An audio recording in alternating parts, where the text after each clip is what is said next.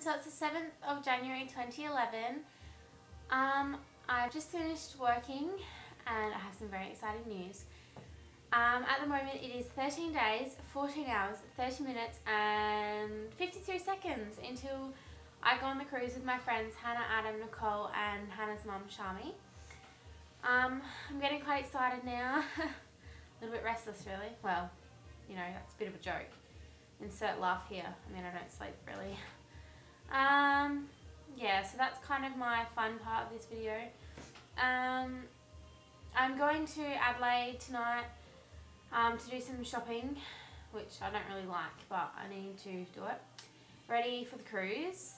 And hopefully I'll be bringing back my friend Chisel from Adelaide for a couple of days, which will be really exciting because she can see the new house in Whyalla. And I just miss her terribly. And Crystal, if you're watching this, I have your birthday and Christmas present ready, so get excited, get your excited pants on. Yeah, she'll probably be sitting there restless also. So I had an appointment to review, I suppose, my mental health plan. Well, not really the plan, but kind of the diagnosis kind of, I suppose.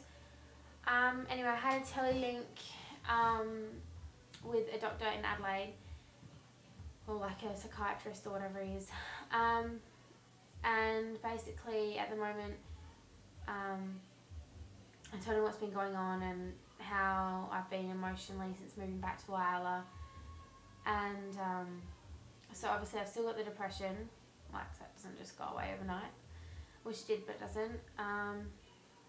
Borderline personality, obsessive compulsive and post-traumatic stress disorder plus anxiety. But it's okay, like I finally feel like something might be changing. Not necessarily the way I'm feeling, but maybe in the way of the treatment to help me get the most out of my life and keep things on track and rolling forward. And of course keeping positive. Basically my counsellor down here is getting sent the prescription to start some new medication. It's an antidepressant that is taken at night, and it's also got a sleep component to it, I suppose, which would be good because I might get more than 2 hours of sleep a night. I'm so excited. Well, kind of.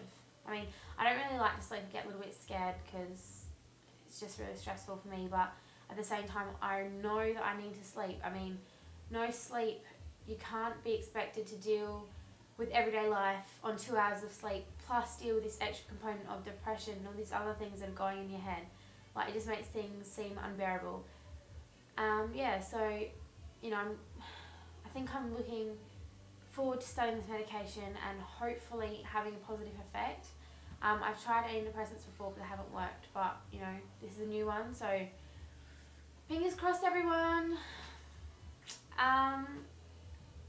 Yeah, so I'll be starting that, and yeah, only thing is, like he said, like normal, I suppose, with other medications, things normally get worse before they get better.